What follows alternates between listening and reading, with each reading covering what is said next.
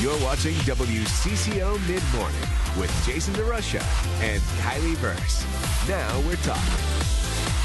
We get those soups. Today we have 10 hours and 45 minutes of daylight. Exactly. Not that you're counting. I know. By this time next week, you could shave 15 more minutes from that. Aww. Oh, I know. Okay, don't feel too down about it, all right? We are going to talk with an expert about some ways you can get energized this time of year that involve more than just sunlight. And the light. As we move into fall, it can be kind of that time of year. Your energy starts to drain a little bit. You're losing that fun, like, summer high that you had. Right. The days are getting shorter, less sunshine. So today we're getting some tips on how to energize yourself for fall. Dr. Felicia Stoler is the author of Living Skinny and Fat Genes. She's also a registered dietitian and an exercise physiologist. And we're so happy to have you with us on Mid-Morning. Thank you. Okay, let's start with food, because food is a key part of this, I think. What you eat kind of is how you feel. And so you have some do's and don'ts. So I brought some foods that are high in fiber. So you think about eating foods that have low glycemic index foods. So not eating sort of those refined sugars, but eating foods such as